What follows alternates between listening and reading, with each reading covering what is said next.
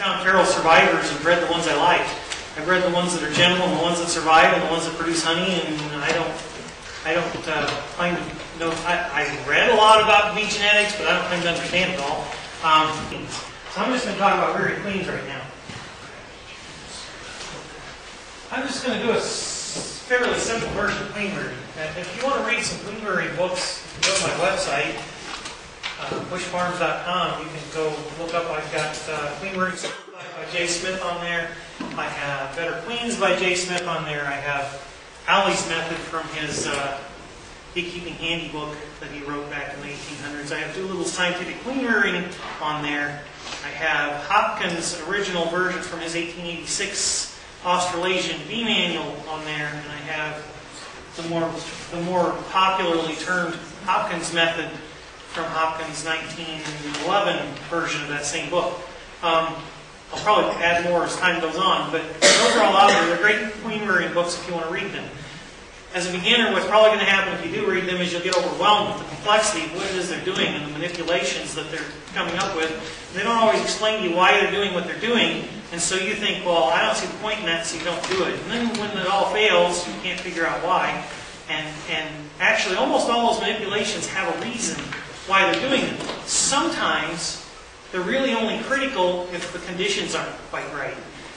And that's the trick when you're trying to rear queens to sell to people, is you need it to work when the conditions are good and when the conditions are bad.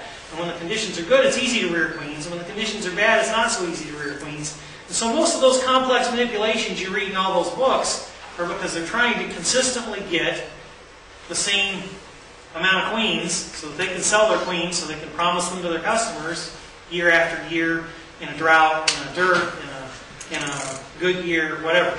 So, I'm going to try and stick with the basics here. It'll be a lot simpler than what you're going to read in those books, but I want you to understand when you read those books why it is they have all these complex manipulations. They did it because over the years of them rearing queens, they kept finding things that would work more reliably under all conditions. Does that make sense? So, this will be a bit simplified compared to that. Those books will be interesting to read, I just don't want you to get overwhelmed by them, which is why I'm doing this. This is not a picture of one of my queens. This is actually, somebody posted this website on our organics group lately, and I just thought this was a gorgeous picture of what a nice black queen looks like. That's what a lot of my queens look like. Quite a few of them are black. The survivors I tend to run between black and tiger stripe, as Dee calls them. They're a mixture of mostly, some of them are almost all black workers, and some of them are about half and half black and brown, and some of them might lean a little more toward brown, but most of them tend to be toward that.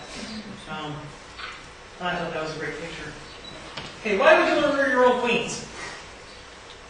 Here's my main points. I'll go through each of them in more detail. But cost, time, availability, mite disease resistance, Africanized honeybees, which of course Dee doesn't believe in. But well, acclimatized bees and quality. Let's look at each of those in turn.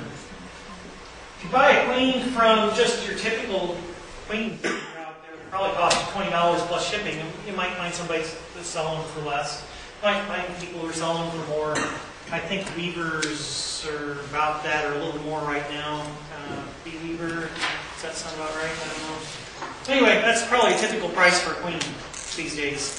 If you want them really early in the spring, it'll probably cost you more. And if you want them in bulk, you could probably bring the price down some if you find the right dealer. But basically, that's a lot of money for one insect, isn't it? So that's one reason to rear queens. Time is another reason to rear queens, and by that I mean when you find a hive that's queenless, the sooner you get a queen in there, the sooner things are going to get set right. The sooner the bees are going to start rearing brood, the sooner things are going to get headed down the right road. The longer it takes for you to get a queen in there, the further behind that hive is. So one reason to rear queens is so that you can have some on hand. So when you find a queenless hive, you can go, oh, I guess I better give them a queen. And you do. Normally, if you don't have queens around, then what do? You call breeders, and 10 of them tell you, no, we don't have any queens. No, we don't have any queens. No, we don't have any queens. And one of them finally says, yeah, we got some queens, but I can't ship them until 2 weeks from now. and you go, oh, okay, and because it's the only place you can find, you settle for it, and 2 weeks later he finally ships you some, and they get there 3 days later, and then you put them in a cage, and 4 days later the queen finally gets released, and maybe in a month you actually have them queen right again in that amount of time, but they're reared their own queen. And if you had one on hand, you could have skipped all that. You could have just pretty much introduced the queen and moved on. Availability is the other one, like I said before. Quite often you're queenless, you start calling queen breeders, and none of them have any. And there are times of the year you won't find any queens. Like really early, they're probably already all sold out. Right now, they're probably already sold out for April. You probably would have difficulty finding a queen. I would say you couldn't find a queen, but you'd probably have to make a lot of phone calls, and it would be difficult to find a queen right now if you hadn't already reserved them. And there are just times that they're difficult to find. But I've had bees since 1974, and I've cut out a lot of feral bees in the time, because that's how I started. I was foolish and young and thought I could do anything, so I had no bees, and I went and did a cutout. That was my first experience with bees. It didn't scare me off, I guess, but it was pretty terrifying at times, because I had no idea what I was doing, and they were getting madder and madder, and I didn't know what to do about it. But anyway, I've been getting feral bees all my life, and some of them were a little hot. You know, some of them were pretty calm. They varied in temperament. I never saw anything like what those buckcrafts I got from Texas turned into. So, if you don't want to get those kind of bees, you might want to raise your own queens from your own area and pick the ones that are nice and not take that risk. I think if northern people keep hauling southern bees up north, I don't think it's to their advantage. Disease resistance is another reason to breed them. Most breeders are not breeding for disease resistance. They breed for color. They breed for temperament. They breed for brood rearing at all times, no matter what the conditions. Because that's what the people who are taking to the almonds want. They want bees who are brood rearing fools who have no sense that this is a horrible time to be rearing a whole lot of brood so they can get a big strong hive to take to the almonds. So if that's not what you want to do, I mean, if you want to take them to the almonds, maybe that's the kind of bees you want, I don't know. But that's not what you want. You might want to breed bees for the characteristics you want. One of those is probably that they survive. People argue all the time when I start saying I raise feral survivors, they say, well, feral survivors aren't very good producers. And I say, well, dead bees aren't very good producers either. So I don't know. I don't see it as that big of a step down, but I don't think they're that poor producers either. I think you can pick the ones that are better producers. It's not like you can't choose from among the ferals that you collect the ones that have the characteristics that you want and still have bees that will survive. So mite and disease resistance, I'm lazy. The easy way to breed for mite and disease resistance is to find bees that are already surviving on their own. Obviously they're not dead yet. They must be doing something right. So, another argument I hear all the time about collecting swarms is, oh, swarms will be all full of mites and diseases, and that's kind of odd to me, because a good, strong hive is the one that swarms, and aren't they the ones that are healthy and doing well? Why do you assume they're the ones that are sick and dying? I don't understand that philosophy. But collecting bees that are surviving and keeping the bees that you have that survive gives you a chance to breed for resistance. Tracheal mite resistance really isn't a hard trait to breed for. If you quit treating for tracheal mites, you'll end up with tracheal mite resistant bees because the rest of them will die. Does that sound mean and cruel? Well, if you find one that's not tracheal mite resistant, requeen it. If you don't want to let them die. I've never been in favor of just letting them die. If the problem is the genetics, then requeen them. If you've got a hive that seems susceptible to disease, requeen it. Don't let them die, but don't breed bees from those bees. That's just foolish. You don't want to breed bees that can't live. So, mite disease resistance is something you can breed for. Really, there aren't very many breeders out there breeding for that. They're just trying to produce a lot of queens. What their goal is to have X number of queens by this date so I can ship them to my customers. Their goal is not to have mite disease resistant bees to ship to my customers. That's not their goal. Okay. Acclimatized bees. I think, this is one of those controversial things, but actually you'd be surprised how many of your bee scientists would agree with this, that we need acclimatized bees. We need bees that do well in our climate. If you raise bees from the feral survivors in your climate, And then you raise queens from those to raise your own queens, then you're going to get bees that are acclimatized to your climate. If you keep getting bees from Georgia that do well in Georgia, you're going to get wonderful queens that do really good in Georgia, but that doesn't mean they're going to do well in Massachusetts or New York or Michigan or Minnesota. So I think another reason to raise your own queens is to get bees that are acclimatized to your climate. For some reason, everybody, no, maybe I do know the reason. The bee magazines, who runs the ads in the bee magazines? There's two groups of people in the bee magazines who are running ads, who are paying for your magazine. You know who they are? Any suggestions? Well, people that sell equipment. People that sell equipment and People that sell bees. people that sell queens and maybe some bees, but mostly queens. But when was the last time you saw an article in a bee magazine on how to raise your own queens? I don't see very many of them. Why is that? It's not that difficult to do, but you never see articles on it because they want to discourage you from raising your own queens. They want you to buy their queens. The people who support the magazines make money selling queens. Everybody seems to act like if you raise your own queens, the quality won't be as good. And that's just foolishness. It's not true at all. They have no stake in the quality of those queens other than their reputation. They don't. If that queen needs to be replaced every year, which is what they're all telling you to do, because they say they aren't any good after a year, then you just buy more queens. If that queen fails, what do? You buy another queen. They've got no stake in the quality of these queens. You do. You have a stake in this. They don't have a stake in this. Their stake is to sell you more queens. I'm not saying they're all being dishonest. I'm just saying there's no big motivation for them to try to raise really high quality queens. That's my point. I'm not saying they're trying to rip you off or not rip you off. I'm just saying they don't have a stake in this. There's no incentive. So you have an incentive. You can do things like, this is just one example of things you can take the time to do.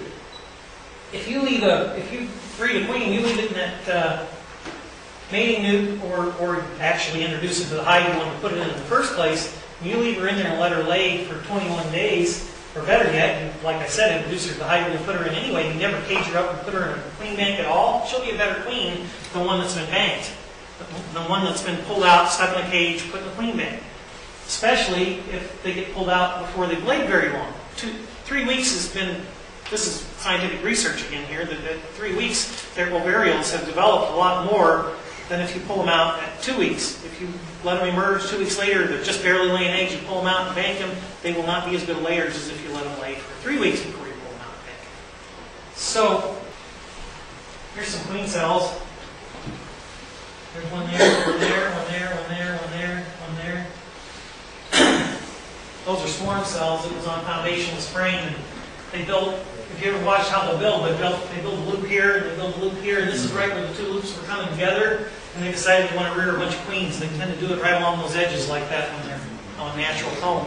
And on frame, they don't have those edges, and so then they tend to like build them off the bottom, wherever they can find. Okay, if you want to rear queens, you have to fool the bees into raising queens, right? Why do bees raise queens?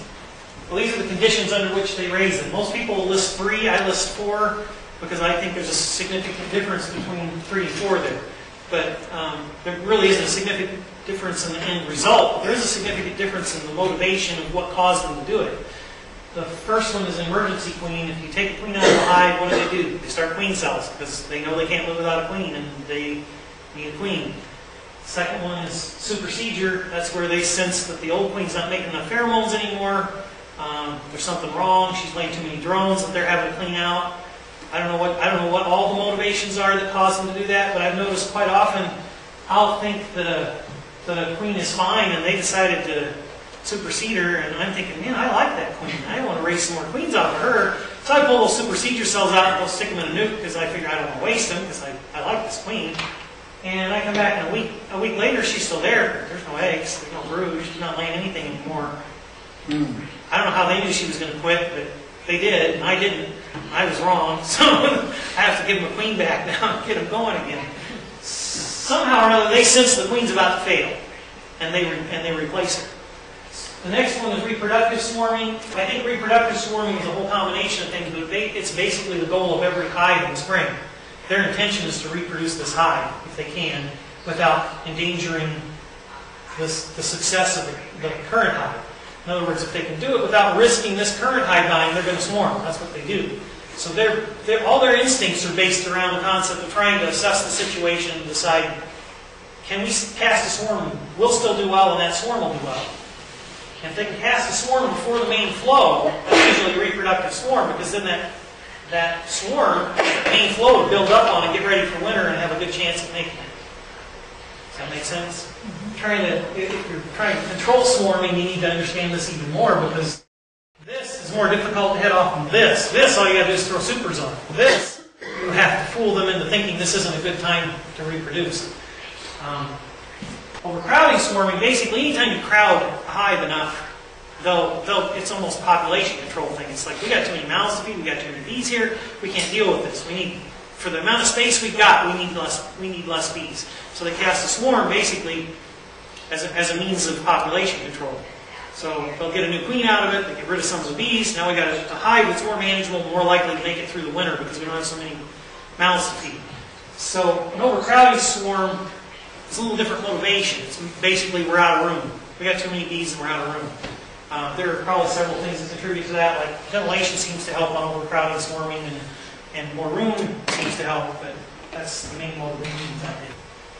So there's our reasons. Emergency, there's suddenly no queen, supersedure, they think she's failing, reproductive, they've got enough resources to reproduce without endangering the colony, and overcrowding, there's just too many bees and they're going to make adjustments. When you're trying to rear queens, you have to create at least one of those situations in order to get them to want to rear queens. The best quality queens seem to come from probably simulating both emergency and overcrowding. Everybody says emergency queens aren't as good. Well, that's one of those beekeeping sayings. If you just make a hive queenless and they raise a queen, there are times that queen's pretty good, and there's times that queen's not so good. It probably depends on a lot of factors. One of those factors is the old brood cells have a lot of cocoons in them, and bees can't easily tear them down. When you make them queenless, they have to start with what they've got. They can't build a queen cell and then have a queen lay in the queen cell because there's no queen to lay in the queen cell. So their only option is to try and tear down one of these cells and build a queen cell around it, which would work fine if they can tear it down. But when it's got all these cocoons in it, they can't easily tear it down. And so instead they build a queen cell coming out from it this way, and they float the larva out by feeding it to get it to come out into the cell, and it never gets fed quite as well as one that's built right up against where the larva is.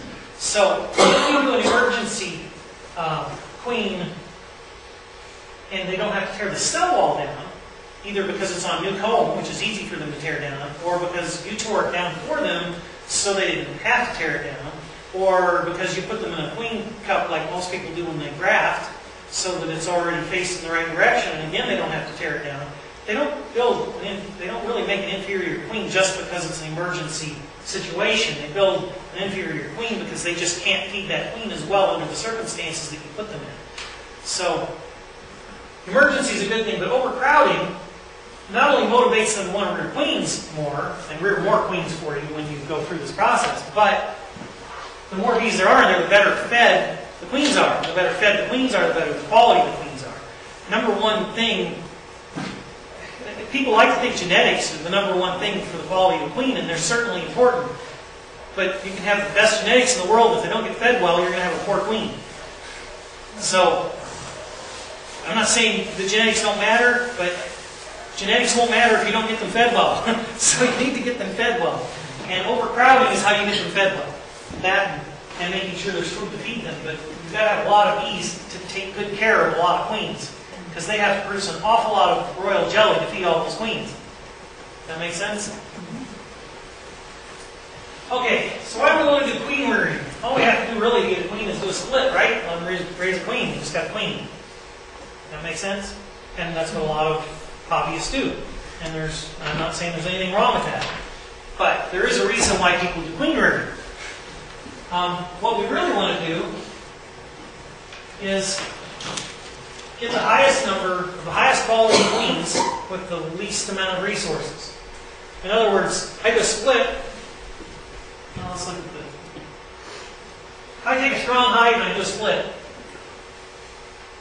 It's going to take them 24 days from there till they've got a laying queen, give or take 4 or 5 days. But pretty much 24 days is a pretty good guess. In 24 days, they're probably going to have a laying queen again. In that 24 days, that big strong hive could have raised, that the queen would have laid several thousand eggs a day. They would have raised all those thousands of brood. In that 24 days, they would have raised at least several thousand, probably 30,000 workers or so they could have raised in that amount of time. And I just deprived them of 30,000 workers to get one queen. That's just not a good investment of resources.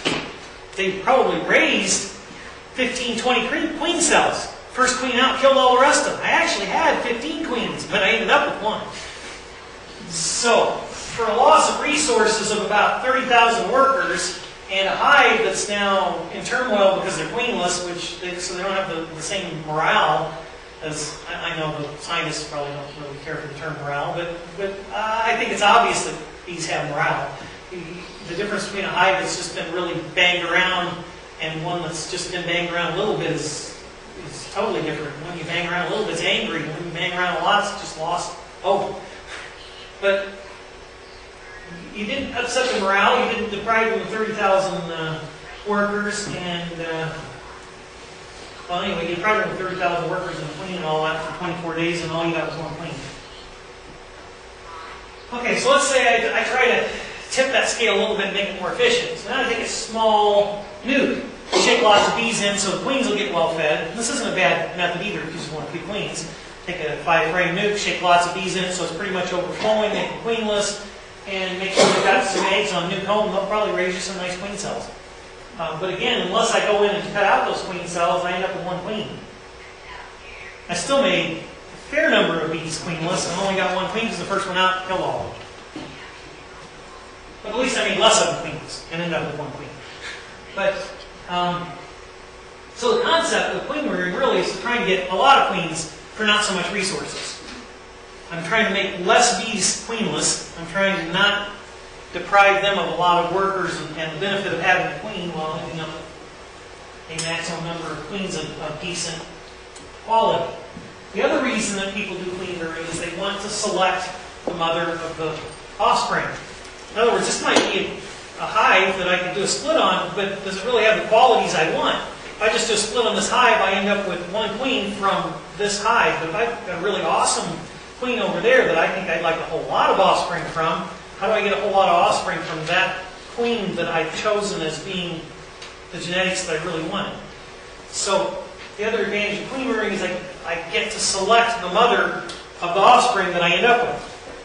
Queen lays an egg. There's no difference between a worker egg and a queen egg. They're just a fertilized egg.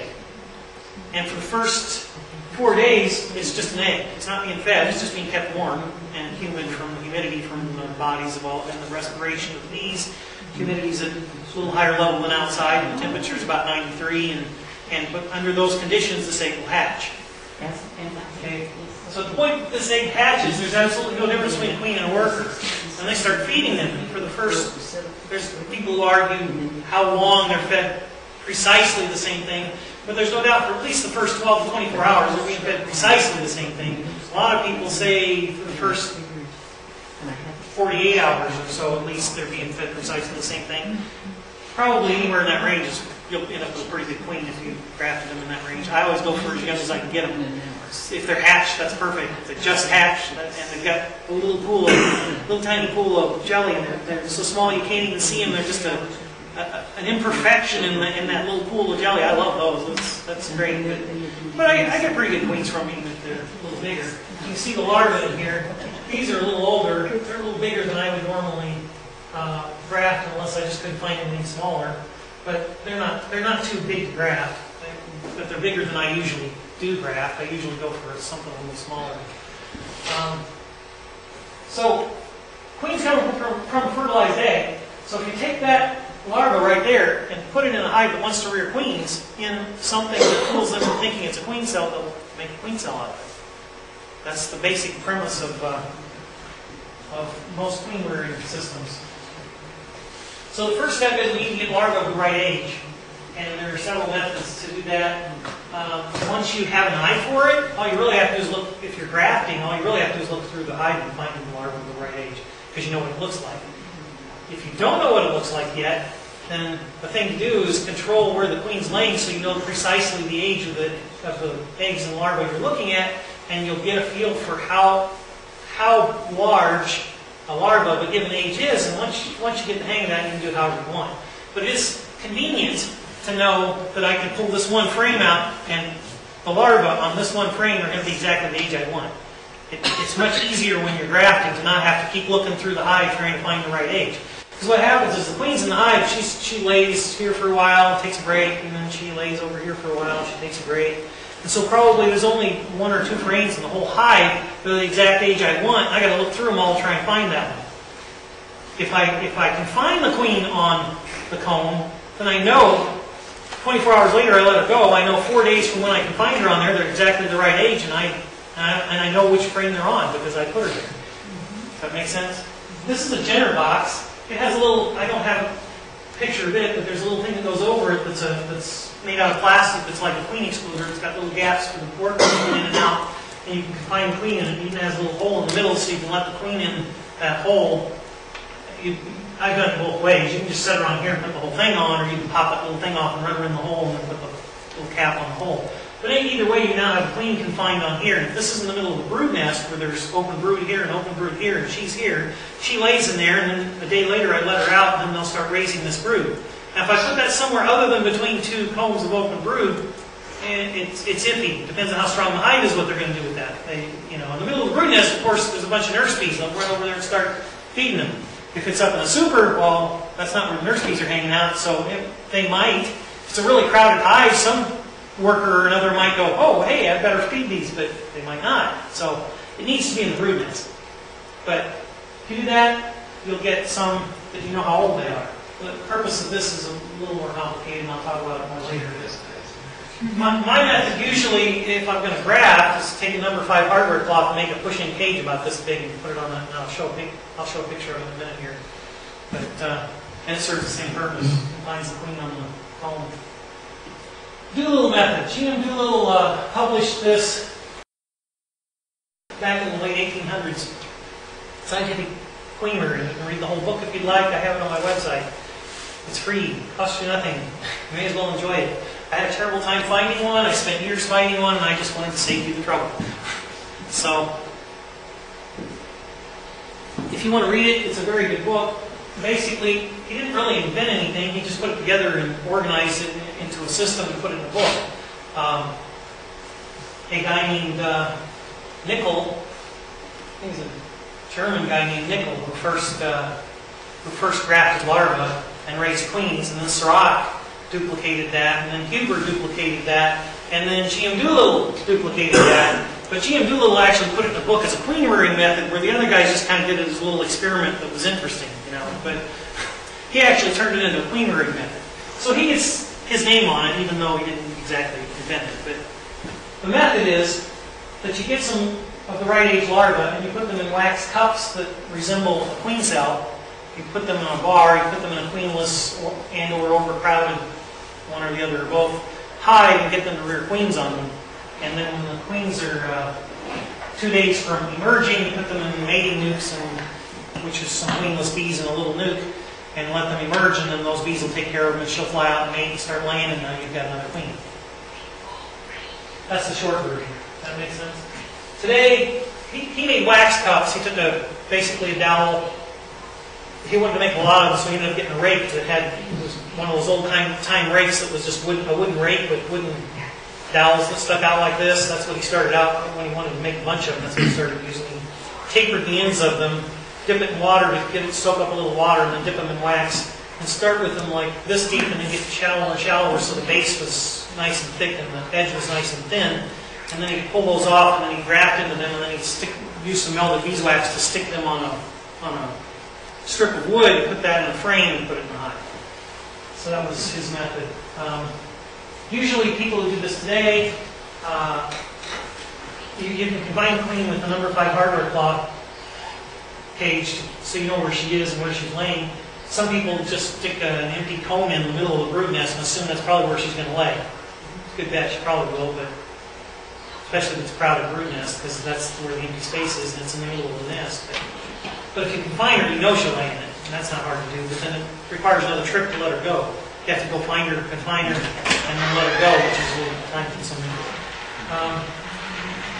Usually people use old dark brood comb to do this, so that for two reasons. You can see the larva better against the dark bottoms of the cells, which is one of the reasons why Max Handy here makes the black honey supercell, so you can, if you want to graft queens, you can see the larva in the bottom better, you can see the eggs better, you can see because it's dark.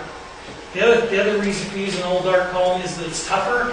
When you're trying to graft it, you're less likely to poke through the bottom of the cell when you're trying to get underneath the larva to pick it up. Because you really want to get under the larva and pick it up. You're not just trying to like stab it and pull it out of there. You know, you're trying to not hurt it. You want to get under it and gently lift it up. And to do that, you pretty much have to follow the back of that cell. And if it's brand new wax, it tends to poke through the wax. It doesn't go under it very well. So usually that's done on old dark wax.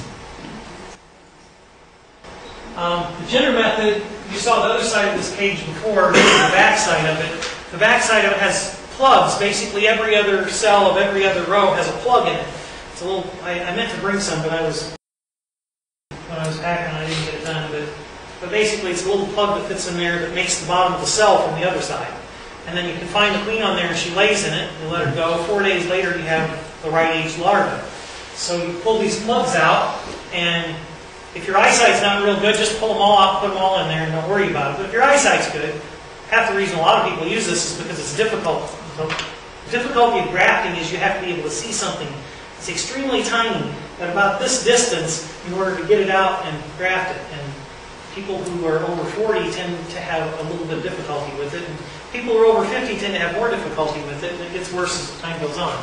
So one of the nice things about this is, A, you know how old the larva is, but B, you don't have to have good eyesight to do it. But if you've got good enough eyesight, you can look at all these plugs, and if they don't have a larva in them, you can just discard them and don't bother with them. But if your eyesight's not that good, just put them all in and it'll work. The bees know which ones have eggs in them, or which ones have larvae in them. It'll work out. But you pull those out, you put them in a plastic cup that looks like a queen cell hanging down, like a queen cup when they build a cup for the queen to lay in. And then that fits inside a little plastic base that gives you something to give it some support when you want to put it like between two frames. You could squeeze that and you wouldn't squeeze the queen cell. You know, it gives it a little bit of support. And then those fit inside of a bar that fits on a frame just like every other queen rearing method. The main advantage to this is you don't have to learn how to graft. You don't have to be that dexterous, and you don't have to have that good eyesight. But you have to buy this thing, which is about $60, I think, for a kit. Last I priced it. There's that number 5 cardboard cloth. The number 5 is just small enough that the workers can get in there to feed the queen and take care of her, and the queen can't get through it. And then, so you can find her for 24 hours, then you take that off, and then when the eggs hatch, they've got full access to it to feed those larvae. So there's that frame's actually upside down. There's the top bar and there's the bottom bar, you know, but there's the cage. The Hopkins method, again, you don't have to confine the queen. You can just gamble and stick a brand new comb in there and hope the queen lays on it the first day and go check and see if she did.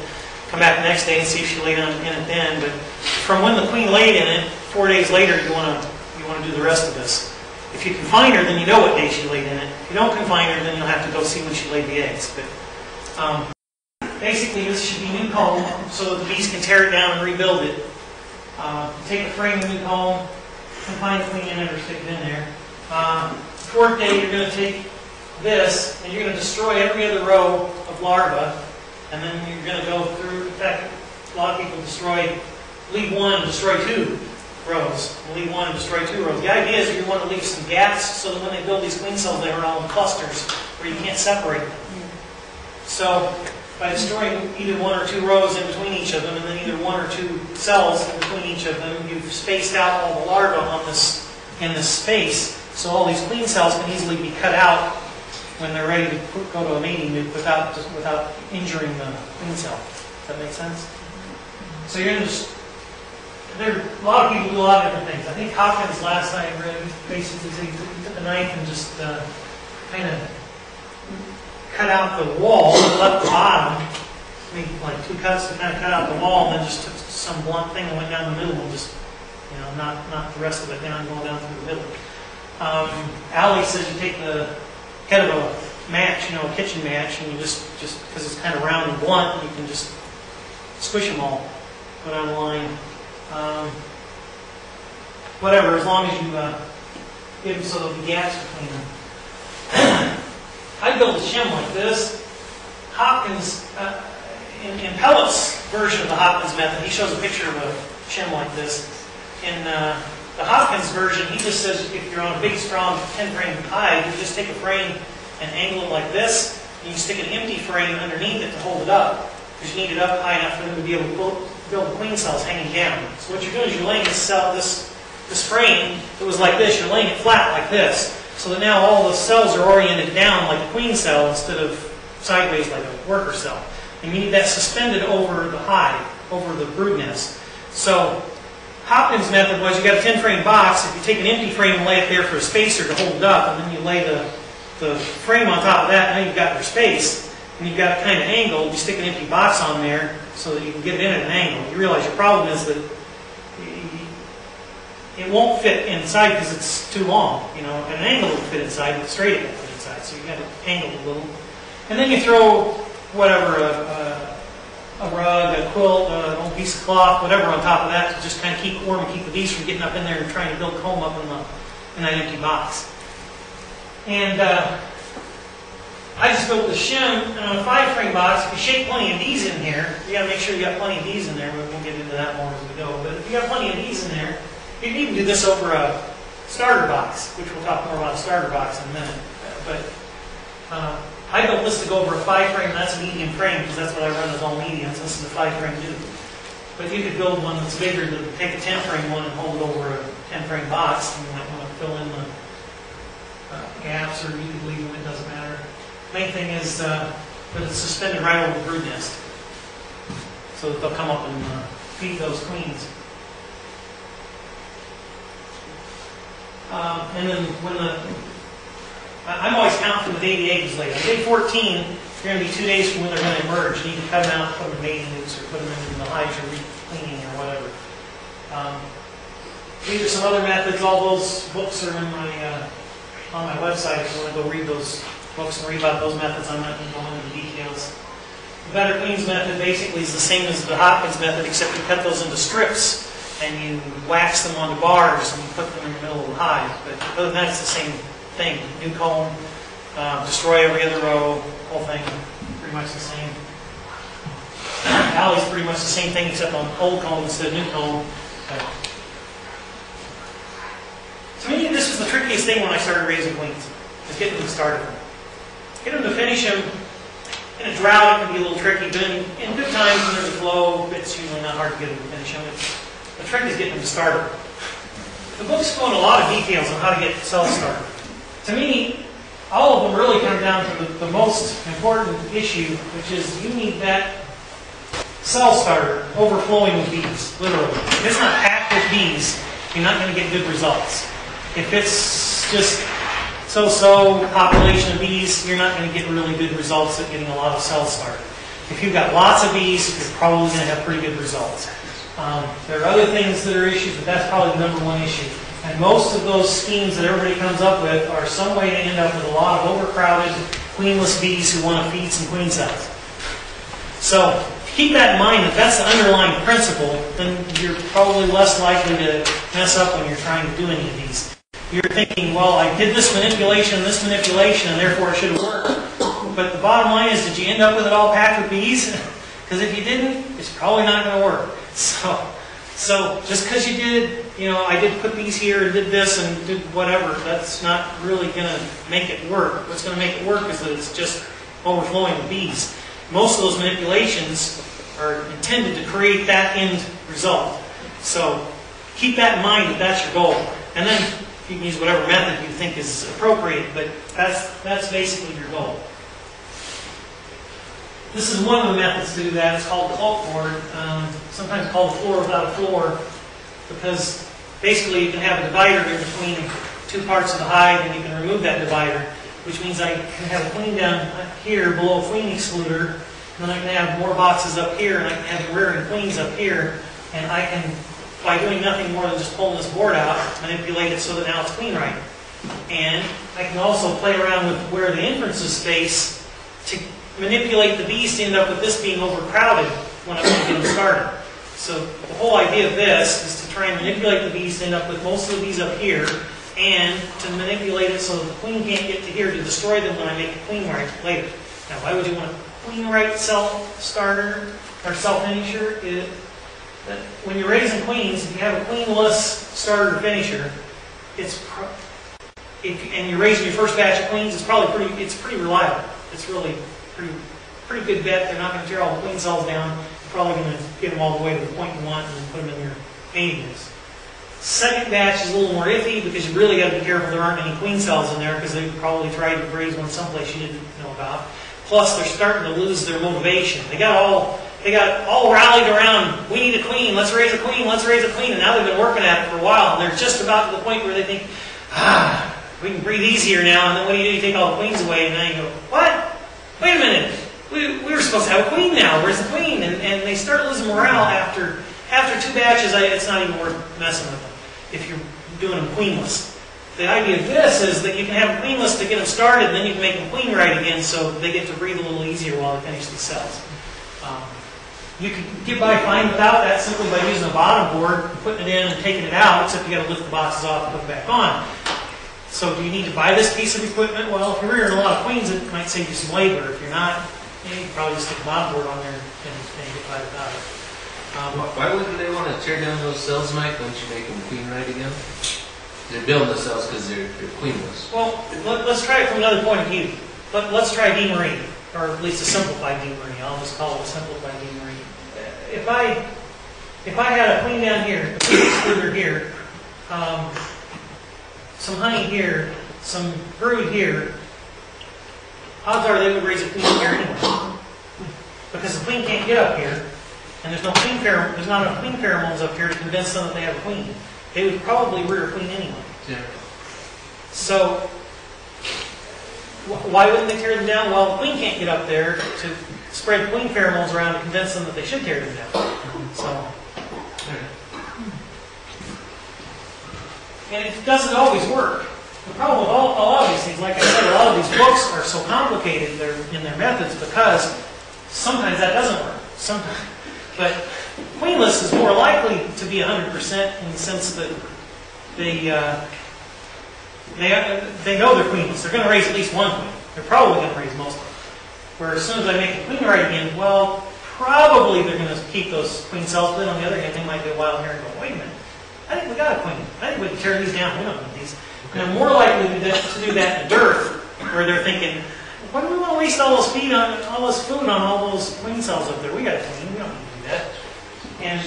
And a dearth isn't usually when they want to swarm either, so they kind of lose their motivation. That's a grafting tool made out of a toothpick up there at the top. It's a picture from one of Doolittle's books, in case you're wondering what that is.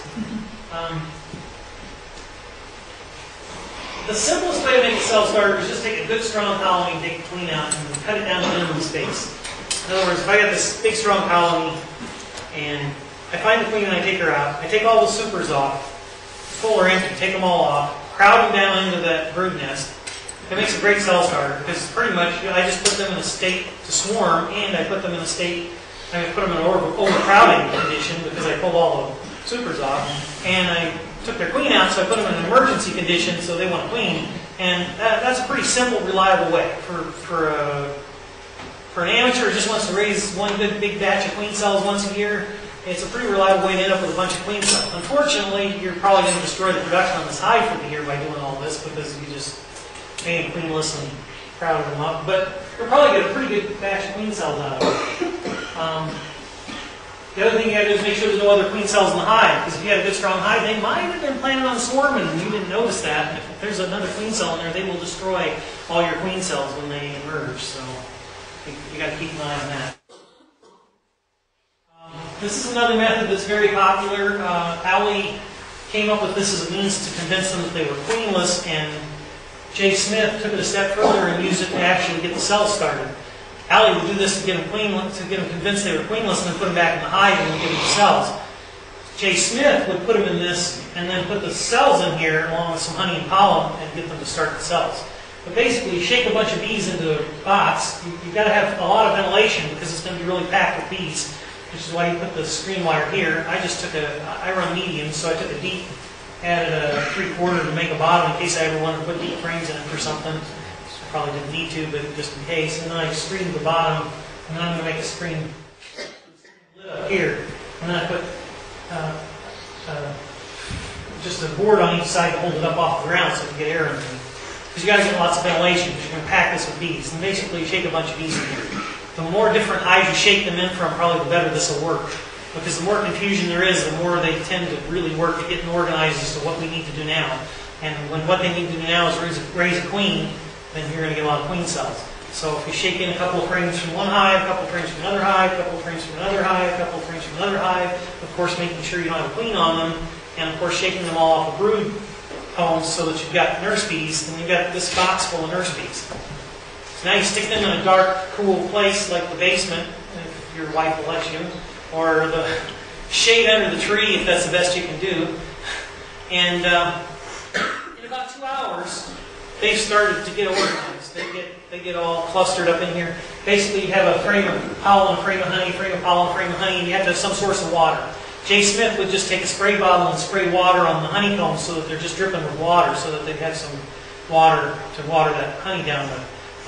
Marla Spivik's method is you take a big old sponge like this and you dip it in a bucket and get it really soaked and you put it on the bottom down here. And then they can suck water off of that sponge. But they got to have some source of water here because between now and when you get them to raise queen cells, it takes a lot of water for them to generate all that royal jelly and for them not to get too hot and die. Does Duke box work for that? Yes. But it's going to have more ventilation. It's going to have more ventilation than a regular box. So in this case, he built one that's a little taller and put the screen wire here. But if you just took a regular nuke box, well, see, I'm going to get iffy on you here, but the problem is ventilation. So you really need more space on the bottom. Now, since I'm doing mediums, the heat gives me more space on the bottom, so that works pretty well for me. I got an extra 3 inches down there already, and then I screened the bottom. So if you're running deeps and you're using a deep nuke box, you really need that extra space down here, just for ventilation purposes. So you just block them in there. So then, yeah, then they're blocked in here, and this needs to be pretty much be tight. So you need a good square, flat lid, and you might even need to duct tape it around to make if you're going to put it in the basement, so they don't start wandering out. That's not a good thing to have a lot of bees in your basement. I can tell you that firsthand. Doesn't go over well with the rest of the family. Yeah. Well, maybe somebody can talk about what time it is. Right.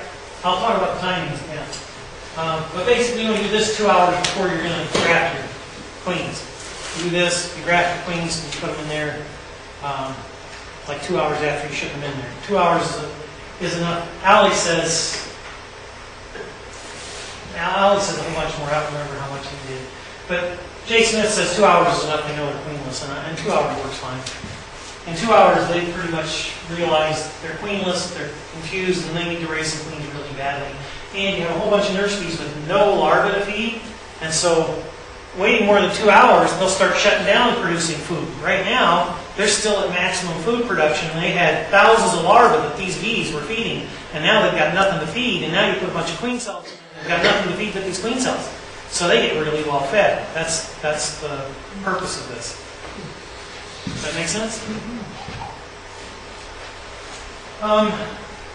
This is just some bee math that you're going to need to know why the timing comes out the way it does.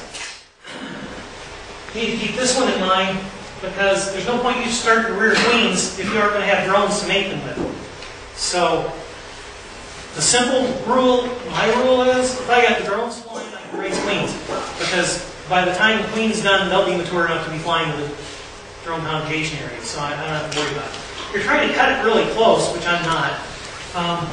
Basically, it's 38 days from the time you've got some drone being laid here to when they're going to be going to the drone congregation area. If you want to try and cut it down to that 38 days, then you need to realize it's going to be basically 16 days before you're going to have to worry about that queen thinking about flying out to go mate.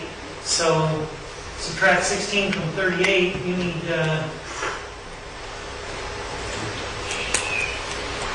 it's too early in the morning, 22? I need 22 days from the time I see some grown eggs before I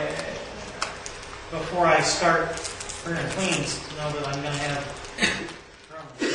So basically, if you got drones flying, they're going to be old enough by 16 days from then. The 16 plus 24 is 40, right? And 38 is what I needed. So if I've got them flying right now, they're going to be old enough by the time this queen emerges. Does that make sense?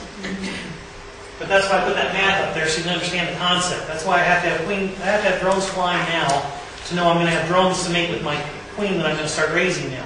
I can't assume that those drones are going to emerge on day 24 at the same time as my queen and think they're going to go out, that there's going to be drones with my queen. If the bees aren't rearing drones, if they're just starting to rear drones, I'm still a little too early to start my queens. Those drones are flying, and then I can see. And the queen, it's this point, between 3.5 and 4 is when I'm trying to do my grafting. I'm really shooting for 4 because I want them a little bit older than 3.5. I don't want them just hatched. I want them to have a little bit of, I want some royal jelly in there with them, and there's not much royal jelly in them right when they hatch. About a half a day later, there's a lot of royal jelly in there, and that's just perfect. So I'm shooting for 4 days when I want to graft them, and then they're going to be capped at 8. And once they're capped, I don't need them in a cell starter anymore. I could, if I want to, have a separate cell finisher where I just have them in a state where I don't think they'll tear the cells down, but keep the cells in there while I start more cells in my cell starter again. But that's the point at which they get capped. They're going to emerge at 16. On a hot day, they'll emerge on really hot weather. Sometimes they'll emerge at 14. That's not very often. 14 is usually a pretty safe bet for when I'm going to take them out and put them in my mating use. But 15 is pushing my luck, because in hot weather, they'll almost always emerge on 15 in really hot weather. All right, let the bees get all over it, put their smell on it. It'll probably improve the odds. And this is all about odds. They're not going to build every single queen cell, and not every single queen cell is going to make it either. So you're really talking about just trying to stack the deck to be in your favor. So I put anything in there that you want to get covered with bee smell on about 4 days before you're going to start. On day 0, if I'm going to confine the queen, that's when I'm going to confine her. Like I said, if you're an experienced grafter, you can probably just walk out to a hive and pull out a frame and go, no, okay, that's a good one, and go graft. And actually, sometimes I end up doing that because sometimes the bees don't do what you think they'll do. You confine the queen and you let her go, and there were eggs in there. When you come back to get them on day 4, there's nothing in there. They cleaned them out. They just decided they didn't want to raise that brood. And so now I go, I need queens. So I go find another box and find some larvae, and I start grafting. I don't usually plan to graft a lot. I usually use my Jenner box, but I end up grafting now and then because they just don't do what I want. And I didn't have a queen confined, I just need to do it. It's also nice when you're going to an out-yard to get to skip the step. I mean, if you're going to an out-yard 60 miles away, you don't want to drive out there and confine the queen today, drive out there again, release her 24 hours later, and then drive out there again to go graft. You just want to drive out there and graft, and that's fine. And you drive out there and have to look at a few frames to find the one you want, no big deal.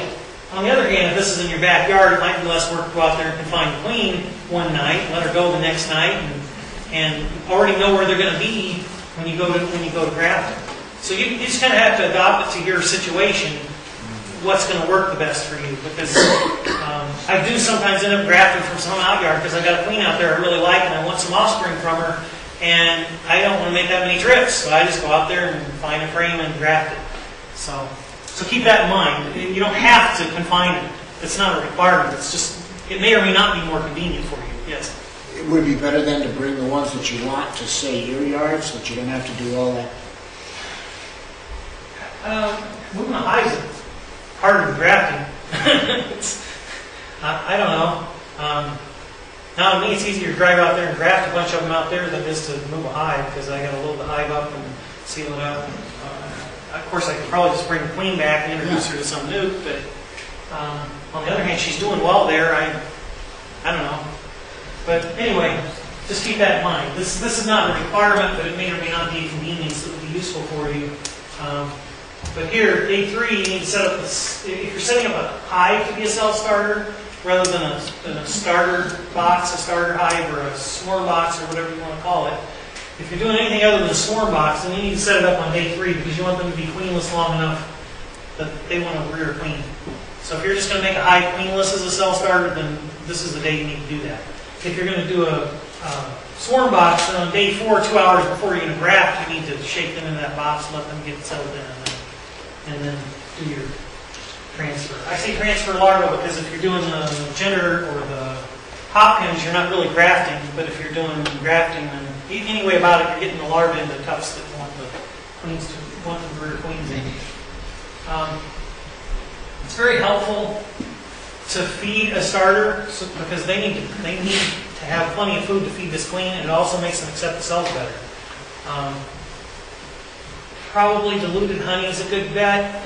About 2 parts honey to 1 part water is probably your bet. I wouldn't water very much of it. I'd only water down what you're planning on feeding them right now because it won't keep very well. It'll spoil very quickly. Once you water honey down, it ferments very quickly. So just mix up what you're going to feed them and feed it to them. Tomorrow, if you're going to feed them again, then you mix it up and feed it to them. When you're rearing queens, it's very helpful to keep a nice steady flow of something for them to work on. Unless there's an awfully good flow going on, it's a good insurance policy that you're not going to suddenly decide to tear down all the cells. Okay? Now, I don't usually water down honey to feed it. I usually feed it straight if I feed it because it keeps better. I don't like it spoiling. But in this case, it's a better stimulation when you're trying to rear queens if you water it down. They take it better. They take it quicker. It seems to keep them more in the mood I want them to be in. So I would water honey down to do this. I wouldn't water honey down if you're trying to feed them for the winter. In fact, the best thing to do for the winter is don't steal it in the first place. You won't have to feed it to them. That's the best thing. But in this case, I would. I'd water it down about 2 to 1. About 2 parts honey to 1 part water. And I would point out that Jace Smith and Doolittle and Brother Adam and many of the men who have come before you would tell you that if you're trying to rear queens, you should be feeding them honey because anything else is substandard. But then you all are doing that, right? Day 13, you need to set up the mating nukes. If you're going to you can at least start setting them up if you want. You don't have to. You could do it all on day 14. It's just that your odds won't be quite as good. If you make them queenless on 13, basically set up the nukes, and now they've been queenless overnight. By the time you put the cells in on day 14, you're probably going to have a higher acceptance rate. It takes you another trip. If it's a long trip to the bee yard, I would probably just go out and do it all on day 14 and figure, well, it'll tear down a few of them. I'll look at that. But if it's in my backyard, I'd probably make them queenless on 13. I'd set them up on 13 and do this on 14 for 2 reasons. It kind of lets me split up the work a little more. It's only in my backyard. I don't have to drive that far to get there. And it ups my percentage of acceptance here. When I put the cells in, they're less likely to tear them down. Does that make sense? Mm-hmm. But you can get by with skipping this if it's in an out yard. Just go out and set them up with the queen cell in. It'll work. They usually won't tear them down. It'll work fine. A lot of this stuff is just a question of stacking the deck, and it's a question of how much work and how many trips to a really distant out yard is it worth to stack the deck. Well, depends. How far is it? how much gas you can burn. I buy these calendars from Better Bee. You put little pens in them to mark things. This says it's a virgin queen. This would be a cell. This would be a laying queen. This would be queenless. And this would be it needs something. It needs to be fed, or it needs a super, or it needs something done. Something needs to be done on this hive. That's what that O is. It's organized is what it stands for. And then you got numbers from 1 to 31. So I keep these on all my mating nukes, and the day I have marked there is always the day I expect her to be laying. So that's just, it's always a constant date, and I always know what it means. You could change those dates depending on the status here. You could put in cell and set that to the day you think she's going to emerge, and then when you go out and change it over to virgin, you change it to the day that you think she's going to be laying, and then when she's laying, you change that date to something else. Me, I figure it's easier just to set it once. That's the day I expect her to be laying. I can count backwards from that if I want to figure the rest of it out, you know. But that's up to you, use it any way you want. But you'll probably need something like this if you're going to rear very many queens, because if you're going to do a lot of batches of queens, it becomes difficult to keep track of, well, should this queen be laying yet? She's not laying yet. Is she a virgin that just emerged, or has she been there for 4 weeks and she's still not laying? Or has she been... And I don't know what the status is if I don't have some way to keep track of it. And that's an easy way to keep track of it. Now you could make your own kind of calendar, or your own kind of whatever to keep track of it, but that day's the complicated thing that doesn't work very well just with the position of a brick or something, is what day do I think she's going to be laying. So that's the calendar.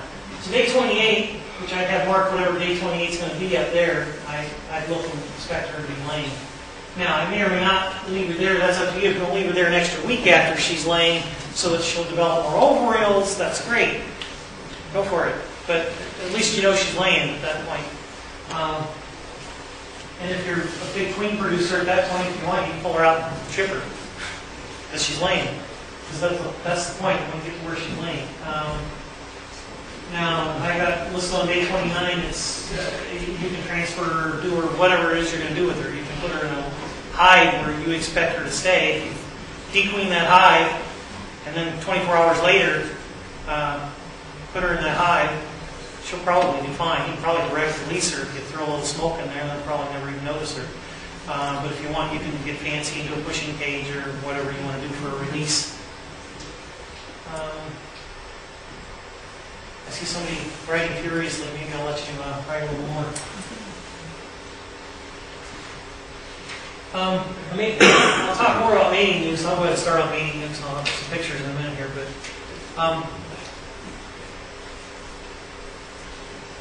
the life cycle of this rearing a queen is that the queen lays an egg, the egg hatches, they start turning it into a queen, right? They feed it, it gets capped, she emerges. It takes her several days just to, and I don't have that on this calendar because I pretty much limited this calendar what it is you do. But what it is that happens is she emerges, she's almost, some queens when they emerge are almost transparent. They're not, there's a period of time in here that most queen breeders call hardening. They say the queen hardens. Well, she's kind of transparent and really fragile first and really needs to be fed. And a virgin queen tends to be really fast and flighty and hides, and you don't know what she's going to do. But it takes her several days. She's really pretty small when she emerges. She's eating like crazy. She's still pretty small clear up until she breeds and comes back and starts to lay, really.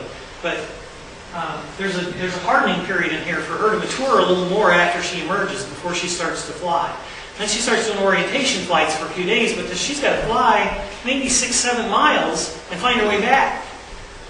She can't just fly 6 or 7 miles and know her way back. She's got to get oriented. She's got to figure out what the terrain looks like. She's got to find landmarks. She's got to learn her way around. So there's several days of her flying and getting stronger, her wings getting stronger so she can make that big long flight, and her getting oriented so she knows where she is.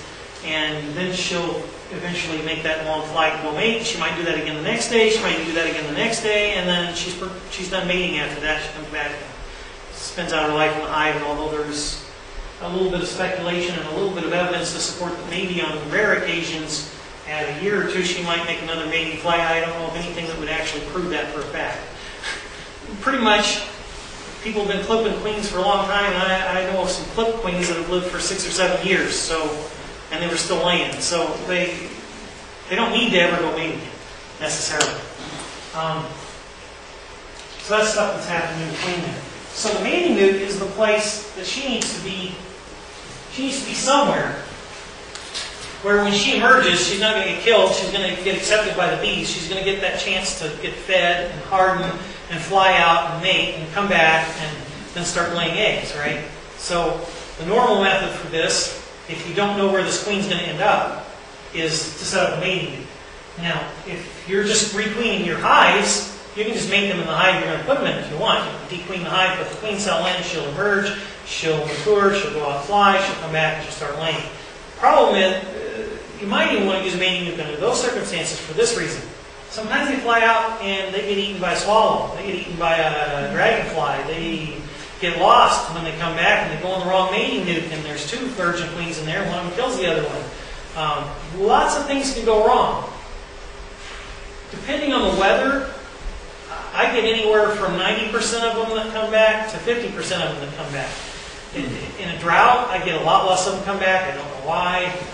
A lot of them don't want to fly in a drought. A lot of things change the percentage of that success. The advantage of mating them in a mating nuke is at least I know I now have a mated queen who's back and she lived through it, and now if I want to introduce her to a hive, I'm less likely to have that risk of that she doesn't make it back. On the other hand, I have the added risk that they might not accept her. And they'll almost always accept a virgin emerging from the cell when they're queenless. So you have to play that game however you want to play it. But that's why you might want to use mating. But if you're raising queens, you almost always want mating. Now, this is my opinion, and I can get you 7 or 8 queen breeders in the old books, and probably a lot of queen breeders today who would agree with me, and I could probably find just as many who disagree with me. So, you can make your own decision. They sell those cute little mating nukes in the catalogs. I wouldn't waste my money. That's my opinion. Here's a little mini mating nuke here. It's a picture from one of Jay Smith's books. He experimented a lot with all of them, and he ended up doing exactly what I did, which is 2 of whatever brood frame you use, 2 of those in a mating nuke, because it makes them easy to set up, it makes them easy to combine them in the fall. It will simplify your life greatly. But if you want to buy mini mating nukes, the advantage to them is that it only takes a couple of bees to set up a mating nuke. But they fail at such a high rate as far as that they may all drift off, they may all swarm out with the queen instead of staying in the hive. Lots of things might happen because it's not a natural size hive in any way, shape, or form. It's just such a small cavity that the bees are very likely to decide this is just not going to work and go try and find a better home. So I don't recommend them, but they do sell them, and obviously a lot of queen breeders use them with good success, or they would keep using them. I would plan on using whatever your standard frames are. The reason you use 2 of them is, first of all, more than 1 comb really works out better in the nuke than just 1 comb. And second of all, it allows you to put in some food and some brood. And if they've got food and they've got brood, they've got enough to set up a good mating. If you've only got brood, they're going to starve. If you've only got food, they aren't going to stay there. They're all going to fly back to the old hive, or they're going to wander off to some other hive. But if you've got a frame of brood and a frame of honey, you can get them to stay there, and you've got a mating nuke set up. So pretty much all my mating nukes are 2 medium frames, because that's what I run for my brood. If you run deets, I would make them 2 deets, because then you can go through you can take a hive here that's maybe not doing that well anyway, and take a frame of brood and a frame of honey, and you've got 1 mating nuke, a frame of brood and a frame of honey, you got another mating nuke, a frame of brood, a frame of honey, you got another mating nuke. You do the mini mating nukes, you take a couple of bees and put them in here, and now try and feed them, get them to draw a comb, they got nothing. Try and get them to stay there, which they don't really want to do because there's nothing there to hold them there, and try and get them to accept a queen and get her mated. It's just a lot trickier. And then at the end of the season, I got these frames of brood and honey that don't fit in any of my hives. Now what do I do? Now if you live somewhere the weather's mild enough you can overwinter them, go for it. It's great. It's have fun. Am I done?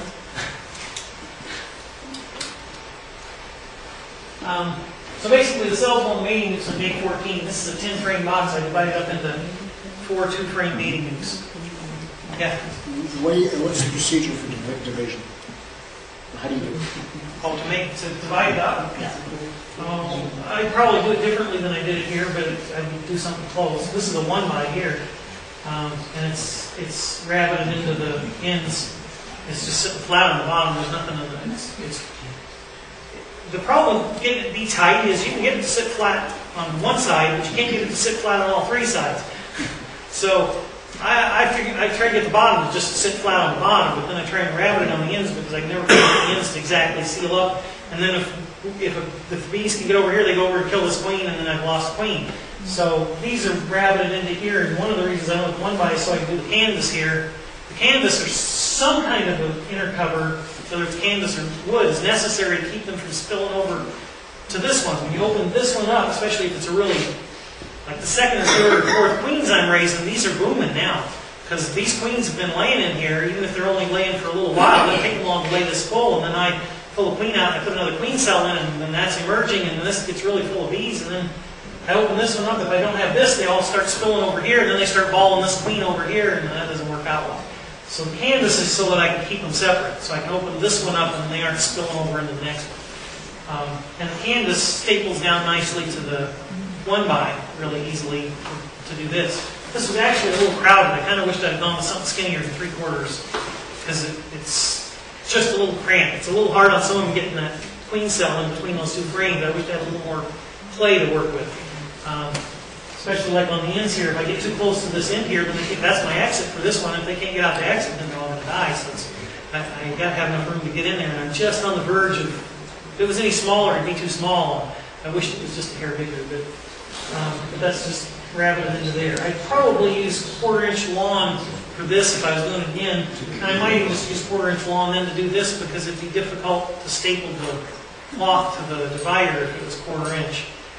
Where if I just leave this to stick up an extra 1/4 inch, then this would just butt up against that, and then this next one would fit between them, down in between them, and the next one would fit down in between them. And that's probably what I'd do if I was doing it again, but I'm not going to rebuild them now.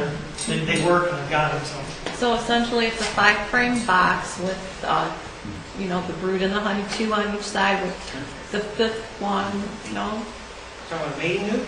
Yeah, is that those are 10? Use 8 for it. These are 2. No, but I mean the whole box is how many frames? This is a 10-frame. Okay. It's a 10-frame box. It's only got 8 frames in it because of the dividers. The dividers take up space. But if I was doing it again, I'd do it out of 8-frame boxes because I moved 8-frame boxes now, and it would give me, I could put a standard, it'd fit all my other equipment better. But I'd use whatever box you're using is what I would use. If you're using 10-frame boxes, I'd probably do this out of 10-frame boxes because then if you ever wanted to, you just pull all these out and use it for a box. You don't have a wasted piece of equipment laying around. But I'd use whatever you're using. But you can also, Miller made this argument, and it's a good argument. He said, he wished he'd never even bothered building mating nukes.